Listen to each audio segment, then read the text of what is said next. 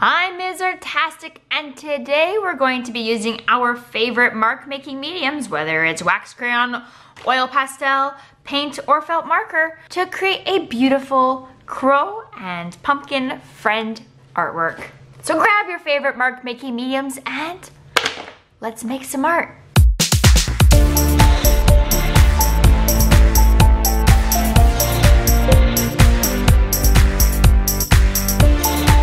Okay, we're going to begin our crow and pumpkin friendship pair with the crow's feet. So just to give you a little bit of a background, we're going to be putting the crow over up here on this side of the paper, and then down towards the bottom on the right side, and of course along here we're going to be placing the pumpkin. We're going to start off with the crow, so towards the top here we're going to draw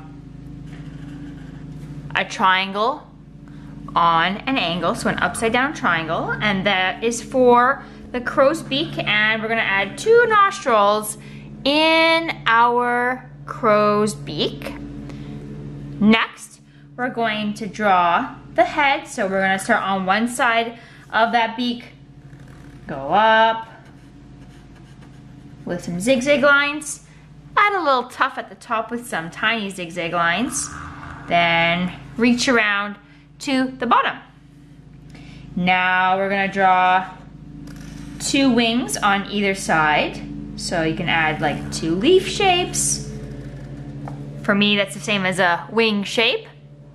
And then we're gonna connect the tips of the wings, because these wings are really folded over the side. So we're gonna connect them with some zigzag lines, because this guy is all settled and fuzzy on top of the pumpkin. I just love when birds all puff up with their feathers, when they're all relaxed and they're happy. It's just super cute. Okay, we're gonna add some toes with some zigzag lines. So give your crow 3 crow toes. And of course, it needs some eyes. So on either side of the head, you can draw 2 circles and fill in all of the eyes except for a little white dot. And that's just for the glare of light. Now, if you want, you can add some wavy lines to add some crow texture, and some straight or vertical lines in there, and that's just gonna add some details on the wings. Because of course, details, they totally add some visual interest to our works. All right, my friends, we are ready to draw the pumpkin. So we're going to imagine that this crow sitting on the top. So the top of the pumpkin is going to be around here, and we'll have that stem coming up beside it, just to give you a little bit of a visual before we begin.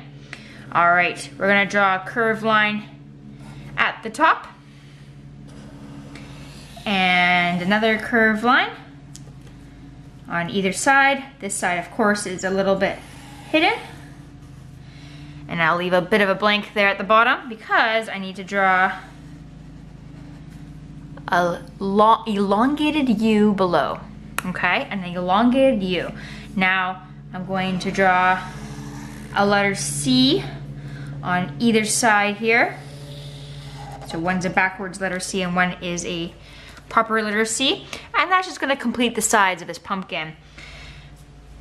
I'm going to draw a face on my pumpkin, so that is why I did not bring these lines down. I might add a little bit of added detail or added length on these lines later, but I don't know where my face is going to go yet, so I want to leave that option for later. Before I do the face, I'm gonna give this lovely pumpkin a very fabulous stem. So start off with an oval on an angle or on a diagonal, and bring 2 lines that sweep on in alongside that crow there. Now we're gonna add a spiral line in the center of that top, but instead of doing a normal stem with some wood texture, we're gonna give polka dots to the stem, because I decided that would look really cool just now. So instead of doing your normal go-to stem with wood texture, which is what I usually do, hey man, check out those polka dots. Isn't that lovely? All right, let's give this pumpkin some eyes. So on either side of this blank area, we're gonna draw a circle, and those circles draw a larger circle. And of course, draw 2 smaller circles as well in those eyes. I can tell this is gonna be a super cute illustration already. And if anybody is doing an Inktober event, I mean, hey, isn't this perfect? Get out your mark makers, draw for a bit, check one off of that Inktober list.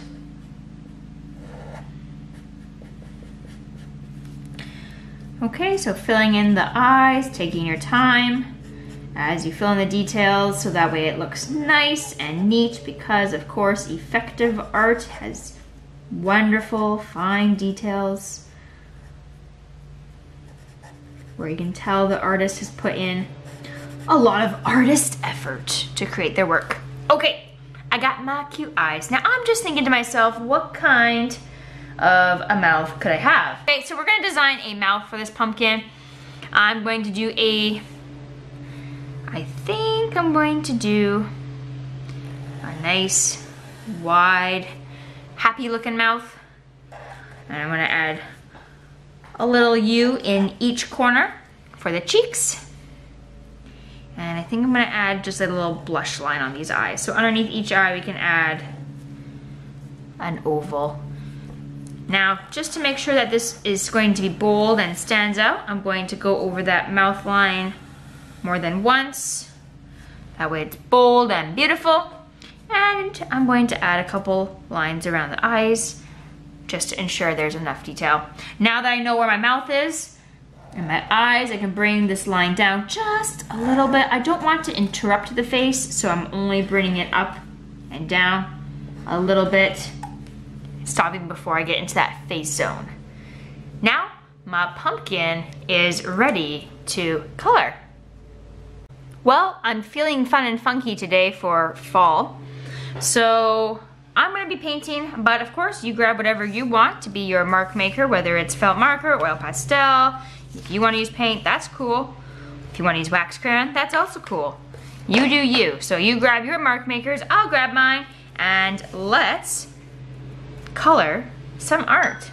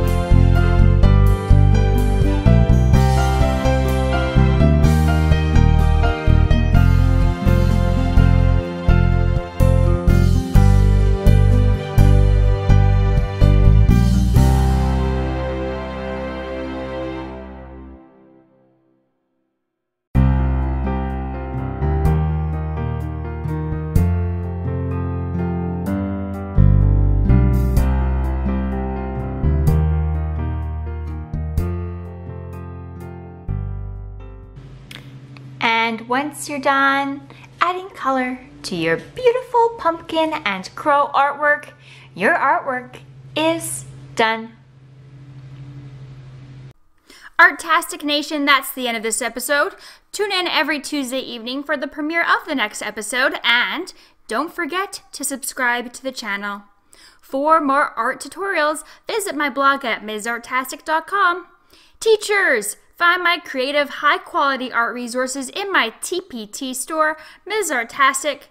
Finally, you can receive free art worksheets for kids by joining my newsletter by simply clicking the first link in my video description. All links are available in the description of this video. See you next time.